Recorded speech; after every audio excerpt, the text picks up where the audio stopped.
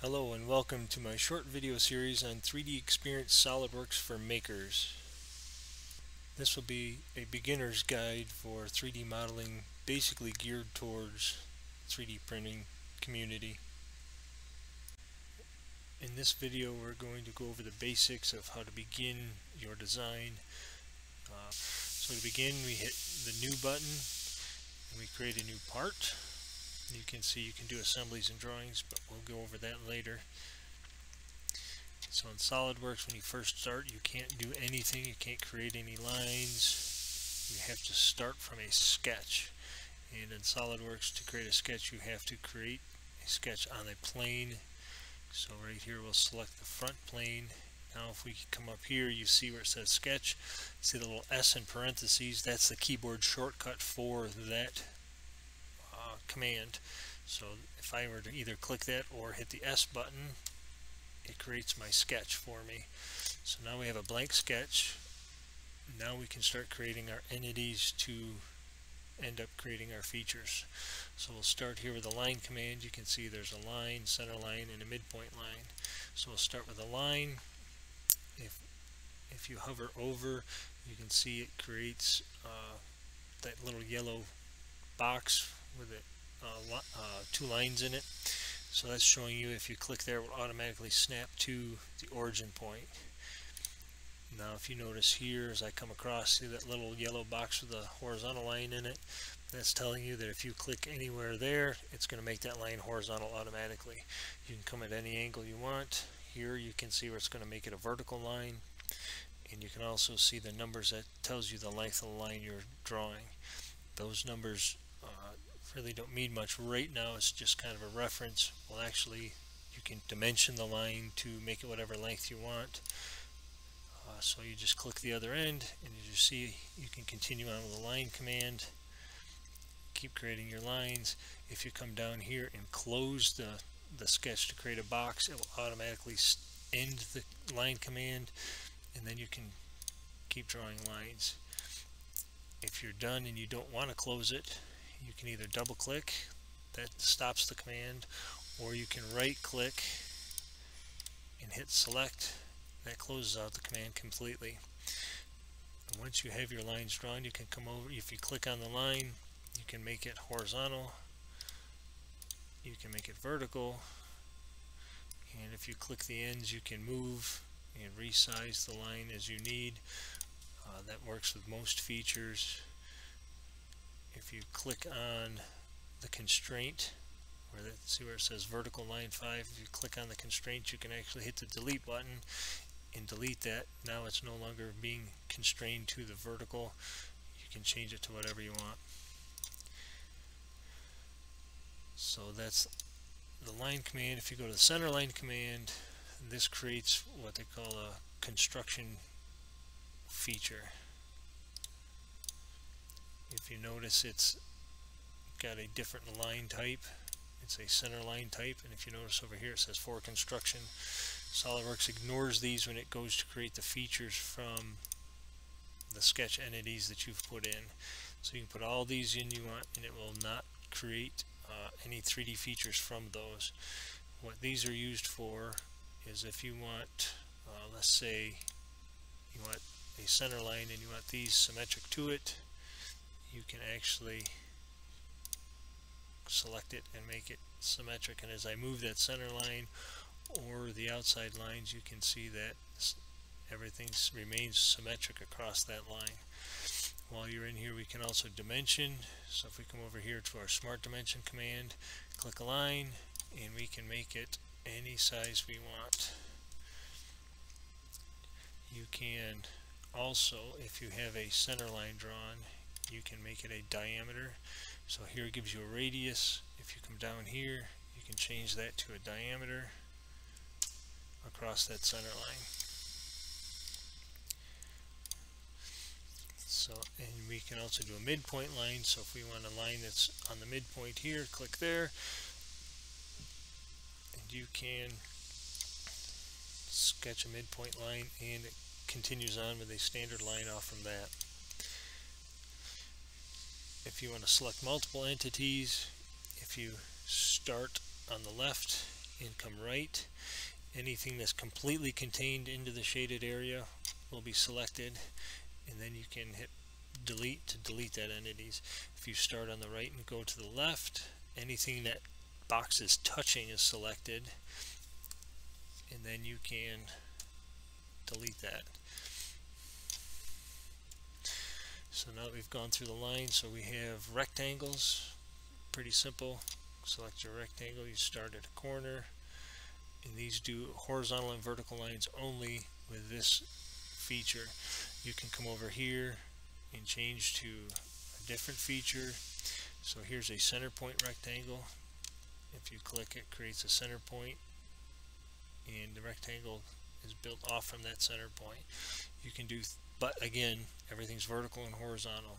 So if you select over here, now you can do a rectangle that's not horizontal and vertical.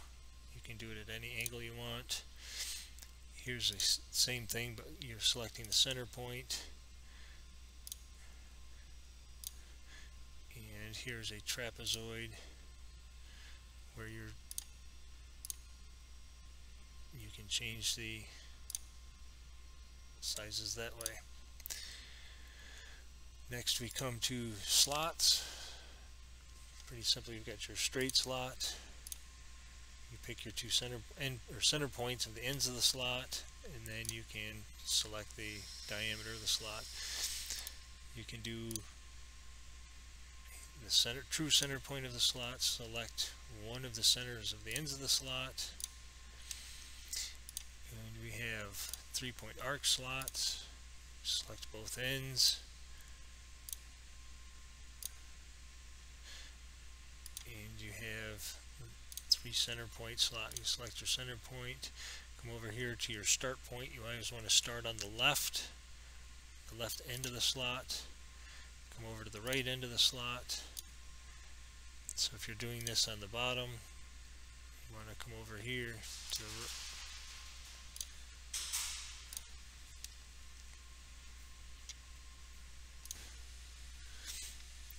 the next we have the circle command. You have just a circle where you select the center line, select your radius. Again, you don't have to worry about the numbers because you can come in here and dimension that. So there's a 1.5 radius or diameter, excuse me. If you come over here, you can actually change that to a radial dimension. So that's diametral. You can change that to radius. If you want to make that a 1-inch radius, just if you double click on it, it'll open up the box and you can change the dimension. I'll go into dimensioning more thoroughly in another video.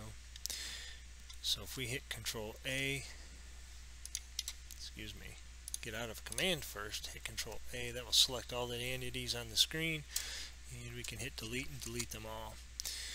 So next we have arcs. Same thing with the arc slot. Pick your center line, start at the left over here, come to the right. There's your arc. If you're doing it below, you've got to do it the other way. That's a center point arc. If we have, let's say we have 2 lines we want to cap the ends with an arc, you can do a tangent arc. So you select your end point, and you can see it. That's the little symbol for tangent. So these two are tangents, so no matter what you do with these entities, the arc will always remain tangent. So you can manually create a slot if you want to. You have a 3-point arc, so if you want,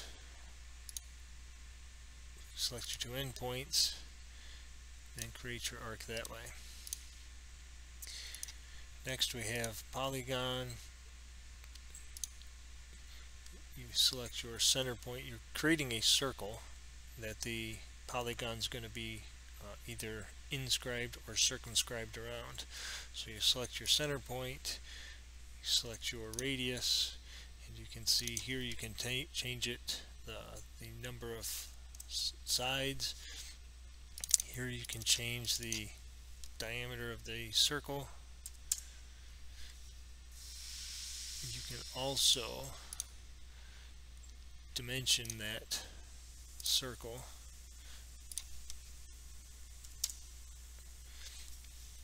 It's a polygon. Next we have spline. It basically just creates a spline from the endpoints you select, creating tangent arcs. When you get to the end, if you double click, that will end the spline. Otherwise it's kind of hard to, if you hit select, it will end at the previous selection point. Next we have the ellipse. Select your center, your one end, and your other. Now if you have two lines that you want to create a sketch fillet on,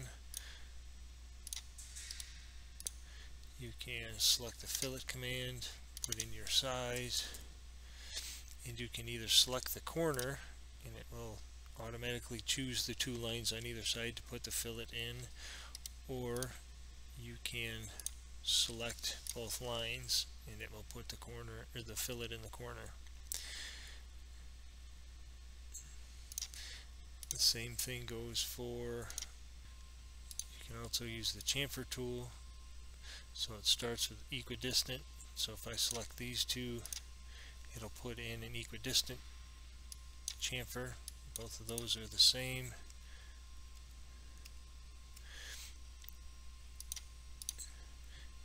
If you take the equal distance off, you can either change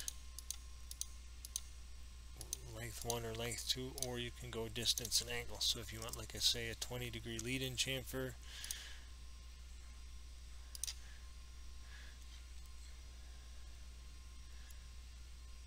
you can see we're at 20-degree angle in our 0.393 chamfer.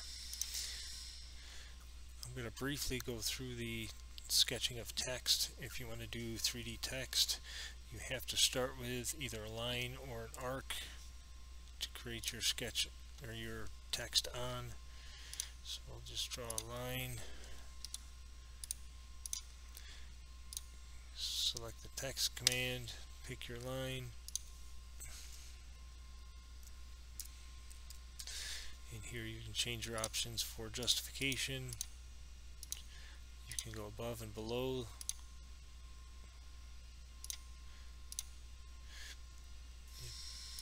Here you can change the font.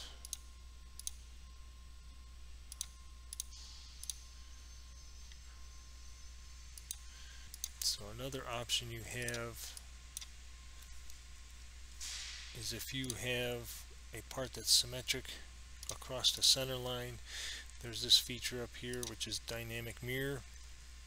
So if you select that, anything you draw from here on out will be mirrored across this line. So if I want to, say, draw something that's going to end up as a cylinder, you can see as I draw, it automatically mirrors across the other side. Here we have the trim and extend commands. So if I want to, say, trim this line, you click and hold, drag it across, it will trim those lines off at the nearest intersection point, which happened to be this line. There's also the extend command, which does the same thing. It will automatically extend the line to the next feature available. If you select this line, it will automatically extend it out to the next line.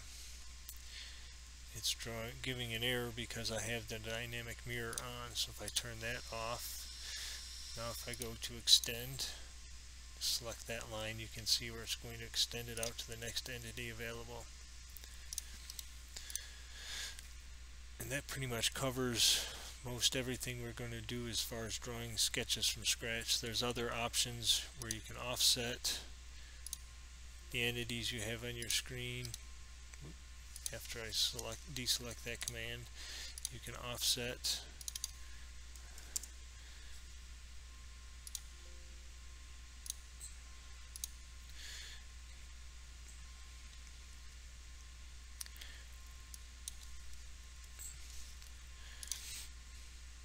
So here is if you want to convert other entities on an existing part into a new sketch. I'll go over that in a future video.